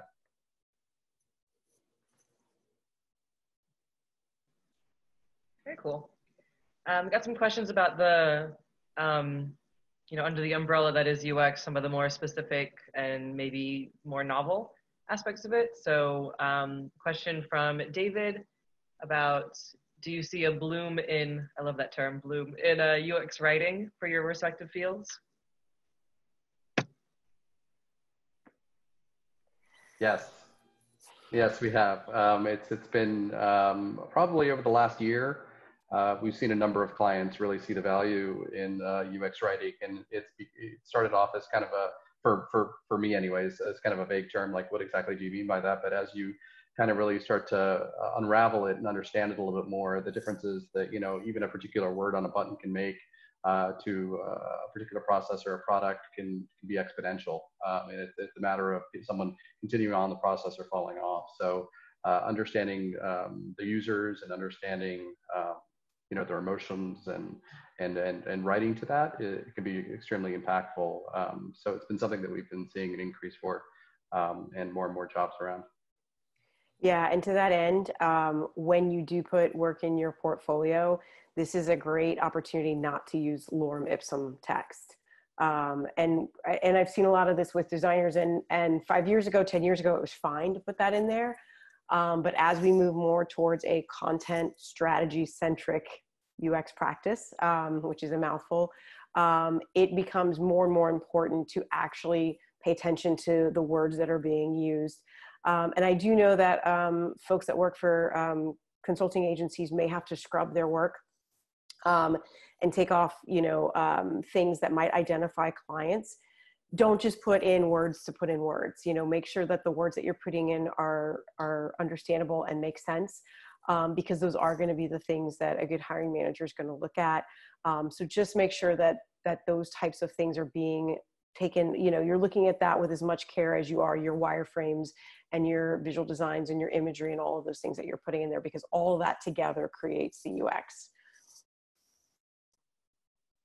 So one like zanier, wackier idea as well is a lot of like the company I worked at before, we wouldn't have known to look for a UX writer. Like that is just not something that would have come naturally to us, but we did know that we wanted to get a technical writer. But really what we wanted was a UX writer to do this kind of writing for like a technical capacity. So as you're looking for jobs, you may want to look for those that are calling themselves tech writers as well, and see if the general scope of the role fits what you're looking to do in your career as well. Oh, we can go on a whole tangent about titles, I'm sure. So, although we did touch on it. What about for UX research, which is another sort of up and coming branch of UX or subset of UX? That is huge. If you scan any UX jobs now, you're going to see probably an increase tenfold of UX research jobs just in the last 5 years, which is wonderful because it means companies now are actually putting value on UX research. And there's a lot of them out there, which is very cool. If it's something that you love doing, I would still recommend that you have a place for your research that you've done in the past to live. So it might not be the same as having a UX portfolio, but there are more and more companies now hiring specifically for that skill set. So if that's what you live and breathe and love, you know, get excited because there's lots of opportunities for that, especially at larger organizations that have the budget for it. We actually have, as you guys know, full-time UX researcher on my staff, Stephanie Pratt, who's amazing. And what's cool about her is she spends she spends probably 25 hours a week just doing research, you know, and analyzing research. And then she spends the other bit of time sharing out that research, understanding what product managers are trying to do with that research. So those types of jobs are becoming bigger and bigger, and my company is small. And so we've invested in that heavily. So if that's something you're passionate about doing, there is definitely an area and a need for that, for sure. Cool. All right, got an interesting question from Mark C.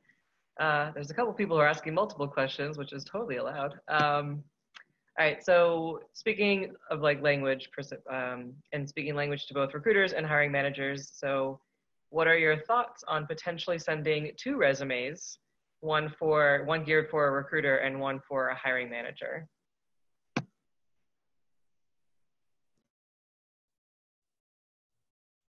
I'm curious to know if they mean directly or for the recruiter to pass along to the hiring manager.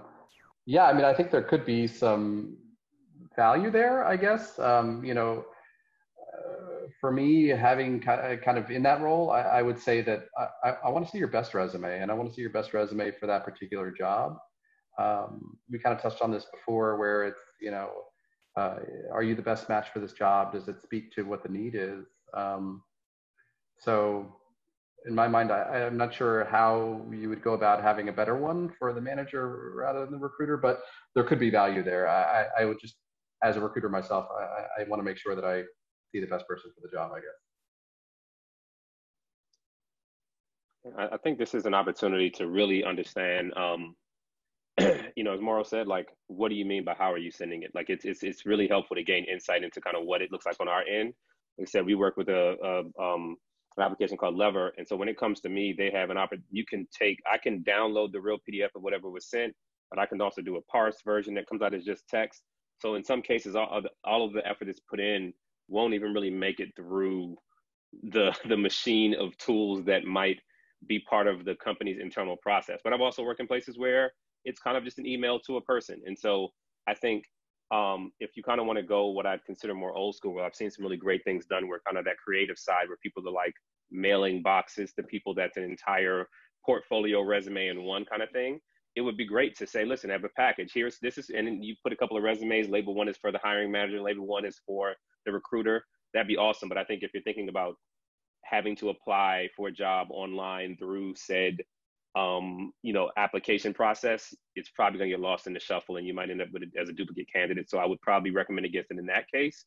But if you have a connection and an opportunity to kind of directly send something to somebody, I think anything that can be considered creative and pretty interesting as an approach is always a good idea. So if you can figure out a way to sell it and make it seem extremely intentional and show that you also recognize kind of what their challenge is. Like, I know you don't want to see all these details, so I provided a different type of resume for you personally. Like, that would be pretty cool to receive something like that. I'm like, oh my God, did this person tell it? Let me see what he did for you. Like, it would cause a little frenzy inside the company because we would start to have conversations about you and before we even read your actual resume. So it could be absolutely cool.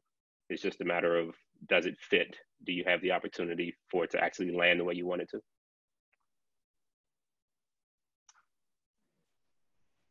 Cool. Question from Kelly. So how much follow-up after the interview do you recommend? Is it different in this time to allow additional stress than it would otherwise, excuse me? So just one perspective, I think like a quick follow-up is useful to stay top of mind. But I think like the old school rules about like business politeness and that kind of stuff are, at least for me, and maybe this is idiosyncratic just to me, I don't think they're particularly useful. But like it does help if I've spoken with you that you shoot me a message just to like, you know, stay top of mind. Yeah, it never hurts just to send a quick thank you. And then you could potentially use that to ask for next steps. You could also send that 2 or 3 days later to your point, is to just stay on top of mind. I mean, it's just polite to do. It takes 2 seconds to send an email. So I never think that that's a bad thing.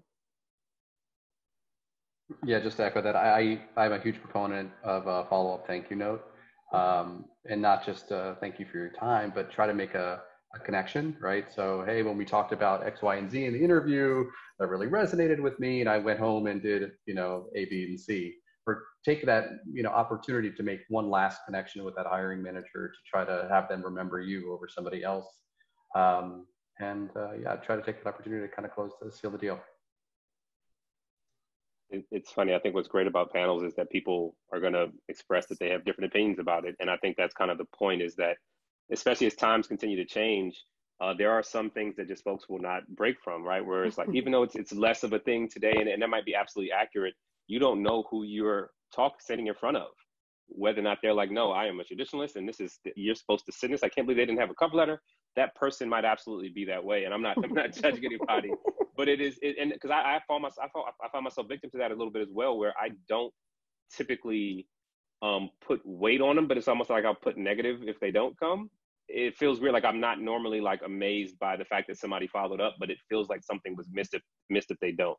And so I still have some of well, this is how I learned and how I was taught and what I had to do. So by golly, you got to do it too. Like, it just feels like it's a little bit a part of the process. So it's kind of that part where you have to recognize that who are you sitting in front of? And even if trends change, if times become more where it's not the norm, the hiring managers might not have changed. People have not retired yet. I'm really aging us all. But you just don't know who you're sitting in front of. And so think about kind of what makes sense to you and what you feel most comfortable with. And I'd say stick to it. To that point, a handwritten note to me is getting that, and you're like, wow, look, I got mail, right? And it's probably not as relevant these days as it is, even 6 months ago, getting something at the office. But I would say that from a traditional standpoint, I'm with you, Charlie. Getting something like that, where somebody crafted something and put something together for you as a follow-up, it really hits home. So I think it's really nice to do, and as Jabali was saying, like it is kind of a business norm. But I wonder, like, I'm actually curious, Emily, Jabali, Mauro, for your perspective on this. Like, my mind is basically made up by the time I finish an interview, and so the follow up is very unlikely to change my perspective about something. So I'm like 98% sure about whether or not I want to continue talking to this person or not at the end of the interview. So are you guys perceiving it as the benefit is that it might nudge you like over the threshold towards another engagement, or are you more thinking it as it like, this would be a disqualifier because now I think this person may not be a cultural fit or something like that? For me, I would say that there might be 3 or 4 candidates, in the final running, and anything one person can do to differentiate themselves, I think, is beneficial. Yep, that makes sense. Yeah, and I might have in my mind going, that person, was really great for it, and then I receive something handcrafted from someone, the next day. I don't know, that can be the differentiator for me. It can be. Yep, makes sense. And it's funny. That's why I said what I said, because you're right. 9 times out of 10, not at all. I already know either we're hiring for multiple roles, so that person gets slotted as one of the people for the role, and it's like, no, we're good. I can keep going without having to make comparisons. It really is the circumstance. And I'll give you a good example is like, if there's a time where maybe the person that I know I like is a little bit too expensive for the contract that we're hiring them for, or they're asking for more than we would otherwise want to give, and we have somebody that we're kind of okay with that would otherwise check all the boxes. I kind of want that person, if I'm going to make that sell and commit to doing something that's a stretch, to have then checked all the necessary boxes where somebody came like, well, they didn't send the follow-up.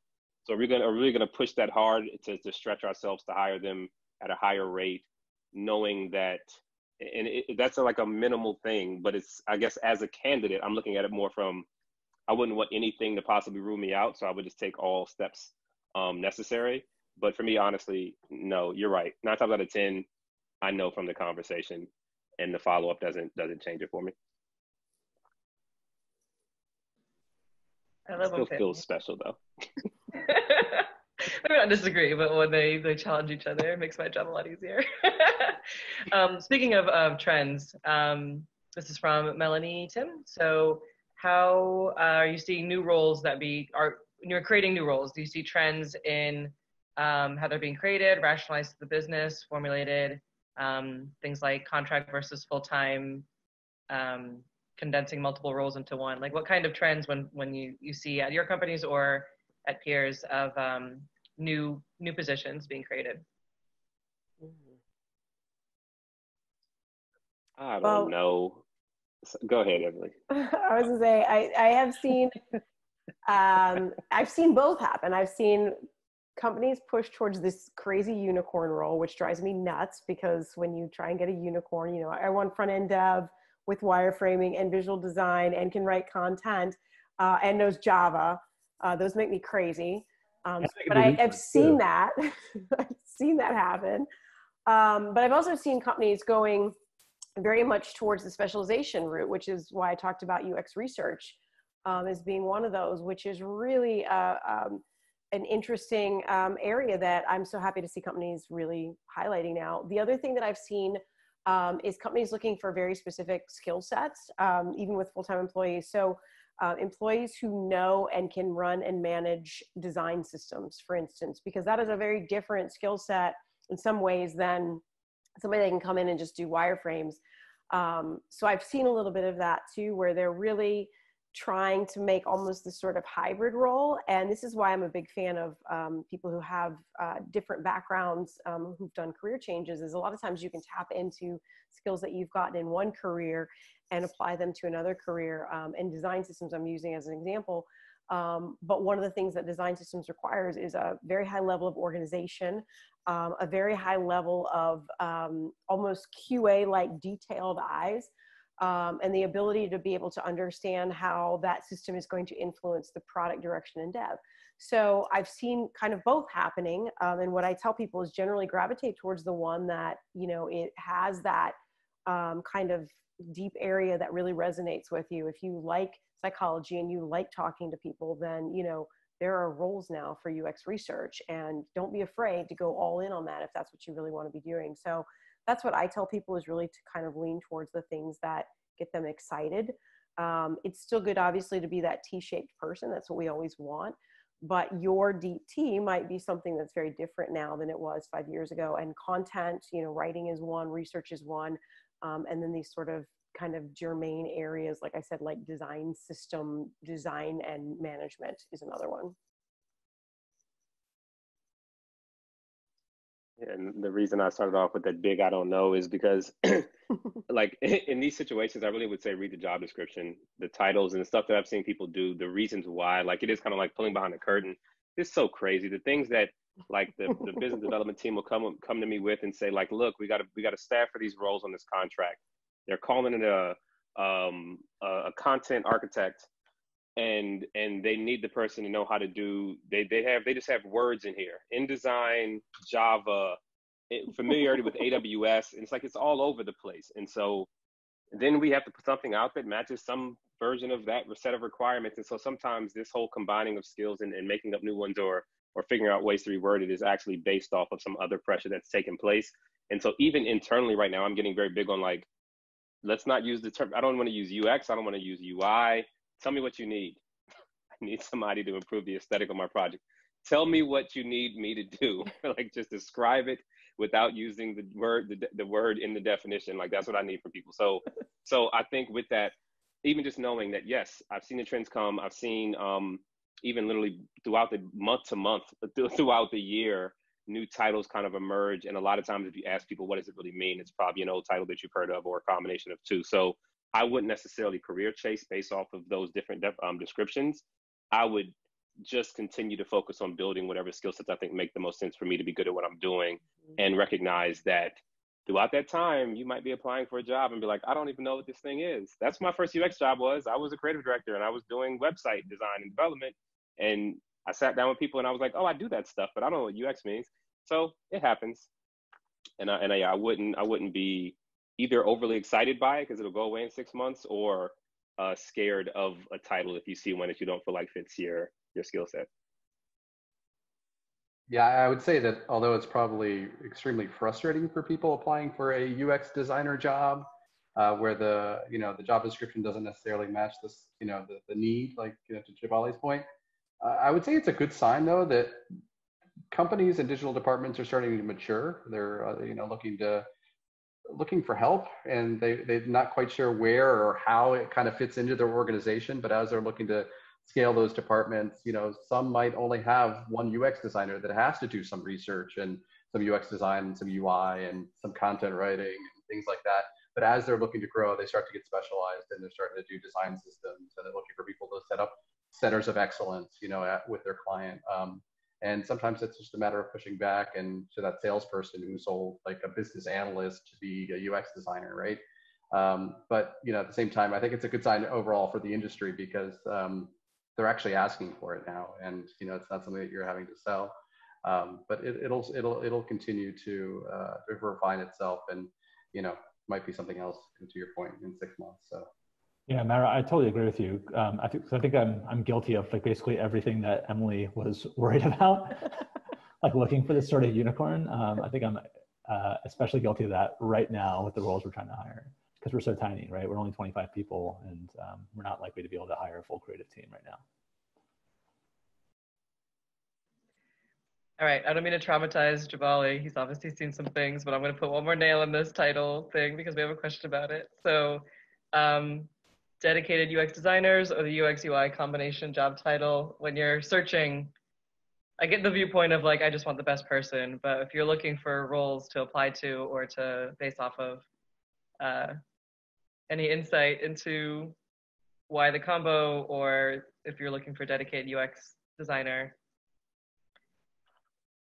yeah, it's one or the other. No, it's funny. That's why I say it so much depends, and you really we've literally submitted stuff where we're talking about the same person, and the role, the way we named the role is based off of somebody else wrote it because it was for a dedicated contract. And so literally it might not mean anything. Like it might not go, I wouldn't even read all the way necessarily too much into it. UX UI might absolutely mean product designer, might actually mean UX designer to the same company. And you could see different recs go out if the company is large enough, because it could come from different parts of the company. And I know that seems crazy and sounds confusing. That's why I say look at the details of the description. But in general, even in that situation, what we try to do, I'll give you an example. We were hiring like 6 UXers earlier this year for a large contract, and really they had us the same specific crazy needs AWS requirements kind of thing in the job description. But I worked with the UX lead on that project, and we were trying to build a team. And so the job description would look the same for each person, but we knew we wanted somebody more research-based. We needed somebody who was more senior, more junior, more visual, more like somebody that could do a little bit of both. And so we were actually building a team. And even though the rec of the job description looked the same to the people on the outside, as we were bringing in candidates, we knew that we were still going to hire 2 visual, 2 research, and 2 craft mixes. We were looking for a senior and maybe 2 junior. Like we had a whole plan, and none of that was necessarily going to be reflected in what you read in the job description.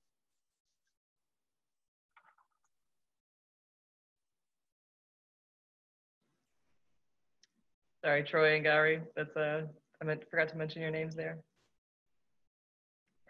Okay. Let's do a couple more. We have about 6 minutes left. So thank you, Abby, for the link there for the nice little plug. Good job. Do you want to take a second to talk about what, in case people do need to drop off exactly at 7:30, what you're looking for? I don't want to hog people's time on this, but we're looking for a product designer. We're a really early stage, right? Post Series A. And so we just need someone to help us improve the design by implementing a design system. Because most of what we would design has been done by UI, UX engineers, not by a fully dedicated UX designer. And so that's really what we're looking for most help with right now. So there's a couple of different roles that are on there listed right now. So take a look. And if you have any questions, either apply there and let me know, or just reach out to me on LinkedIn. Love to chat with more people about this. Cool. And just so everyone on the call knows, I will do another share screen, and I have these lovely 4 faces with their their preferred contact information at the bottom there, so that you can have that. I will throw that up in a second. I think we have like a couple more questions, so I'll keep going until we hit 7:30. So about down selecting mostly from like a recruiter, shortlisting candidates from the initial phone screen. Hiring managers and recruiters may have differences in what they're looking for and differences in understanding. So how, in your experience, how do candidates get shortlisted for the initial phone screen. And this is from Addie. Yeah, I guess I'll go first on this one. For me, and I kind of mentioned this before, it's really understanding the job description, and do you have on paper what we need, right? I mean, it's really, am I seeing what will make a successful candidate in this role? And if you show me that on paper, then I'm going to stop and look and go a little bit deeper.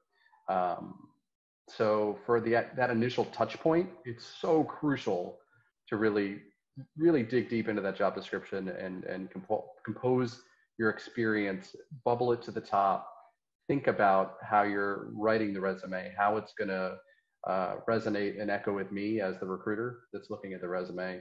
And if it does, then you're going to make it to the next step for sure. Yeah, and I think something interesting, again, sort of the behind the curtain piece is that, like, I would have a recruiter, and even when I don't, I would be the director of the recruiting team that I have immediately established a relationship with. And so when we're going after a role, first person they send me a group of people. I'm like, no, none of these are it. We're going to have a meeting and talk about what they're seeing, what I'm seeing that they're not, and why we're not in line with whatever their screen is, whether they're not making it through my screen. And so even in places where we might differ and it might be a kind of a different initial screen, ultimately it kind of is still, it's kind of expected to be my decision, where they feel like they're giving me candidates that they're going to be viable enough for me to actually consider and want to eventually hire. And that's their goal. And so whatever that means they need to do to educate themselves quickly to say, okay, well, which words are you looking for this? What are the buzzwords I should be listening for? What are the skill sets? What kind of years? What kind of personality type? They're going to ask me those questions and continue to ask them as they're looking at candidates to make sure that we're going to kind of get closer to it. And so it's interesting because I know people talked about the idea of tailoring resumes. In some of my experience, I've actually seen the recruiter be a little bit listen more for kind of the technical terms. Because I don't know, like, I can hear without you saying it kind of what you really did. If I'm not an expert in the field though, I might just know I need to hear you say envision. If they keep telling me that you needed to do wireframing, I'm not sure if wireframing is the same as if you use some other tool to describe your wireframing, but never said wireframing. A recruiter might not pick up on that. So you might actually want to be detailed and use all the technical terms for things because they've done kind of enough homework to say, I'm looking for 7 buzzwords. And if I hear those, I kind of can pick up on what that means to whether or not it hits the mark. And sometimes it's wrong, but sometimes that's just how it goes. So I would say recognize that we do develop a relationship and it's not like 2 separate conversations. Typically, we put genuine effort into trying to be aligned around what we're looking for. And when things are not a match, we will have conversations to kind of re-baseline so that we should hopefully be listening for the same types of things. And I would give one more piece of advice that I've seen. Keep track of who you're applying to, whether that's a spreadsheet, a Google Doc, whatever it is. Keep track of where you've applied, who you've talked to, what stage you're at in that process.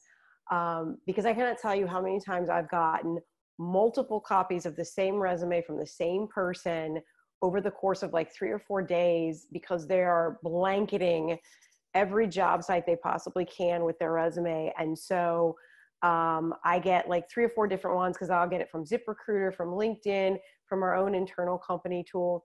And then if I reach out to them, they'll forget who I am. They'll forget that we've had a conversation. So like, whatever you do, make sure that you're staying really organized with that, because there's no quicker way to turn off a hiring manager than to confuse them with somebody else or not know where you're at in the process.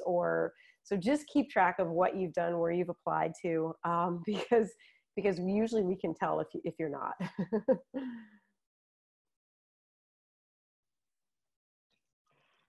Yeah. Oh man. And plus on the other side, it's annoying when someone forgets that you had a conversation even on the candidate side. So it works the same way, right? People are people.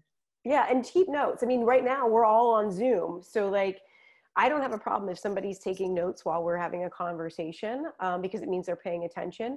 But you have the ability now to be able to keep track of all those things and to keep that notepad of whatever you're hearing. So To the extent that you can do that without getting completely like distracted, do that just so that you can keep people separate, because I do know that when you're applying to multiple jobs, it's very easy for those things to start to overlap.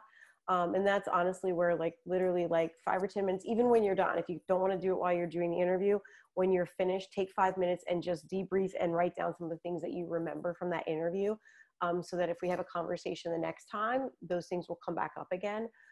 This is what I do with candidates. It's really important. I might be interviewing 5 candidates in a day. So it's just as important for me to do that as for you to do that. Yeah, have a strategy. I mean, that's why I kept trying to hone in on that resume piece. But really, I mean, be organized for sure. Take it serious. Don't just blanket, because blanket's not a strategy, right? I mean, make a connection with that resume. Take that opportunity to really try to get that through the, through the hiring process. Take some time to understand what you're applying to. Yep. Okay, so I know we're a little over time, so apologize for 1 minute. And I know I didn't get to all the questions. I think someone messaged me privately, but I didn't quite see it because I am not moderating, I'm hosting. Sorry about that. I think it was Sarah. So I couldn't quite get what you were saying, but any final advice for the crowd here before, since we're like at/overtime, and then also there's contact information in case you guys have specific questions for these individuals. So panelists, final thoughts? I would say don't give up. Have patience. We all need a little bit more of it right now. Things are going to move a little bit slower, but the jobs are coming back online. Companies are starting to hire again. So if you have a setback, don't let that derail everything else. I think there's an old saying that says a setback is a setup for a comeback. So just keep forging ahead and keep staying positive. Yeah, and keep in mind that a lot of the like interviews, if they don't go well, or if your resume doesn't get replied to, it's so idiosyncratic. Like it's maybe I was in a bad mood that day, or maybe I don't know what I'm doing. I'm like not hiring on the right criteria. So don't take it too personally, but stay active and keep trying. That's a great industry to be a part of right now. It's only going to get bigger and better. Hiring managers are going to get more mature, more educated on what their needs and the job descriptions, which is only going to help the candidates. So these next couple of months might be slow going, but it's coming. It's going to come back pretty fast. I'm sure of it. Yeah, and I'd say use this time to be a content creator. Just look for where are the opportunities to capture thoughts, to put pieces of work together, and just to, with so many, one of the crazy things, I guess, is like a comedian, maybe creatives, is like when crazy things are going on in the world, there's opportunities for you to really come up with a lot of content. And so one of the places where you can put your passion to use and really flex the ways in which you might capture thought around or look for solutions for, or anything of that nature, as you're sitting during this time where there's probably a lot of new situations people are going through, and new problems create new opportunities to recommend solutions. So to sort of create content, look for opportunities to leverage this new wonderful world of social media and everything that we have to kind of just be a voice.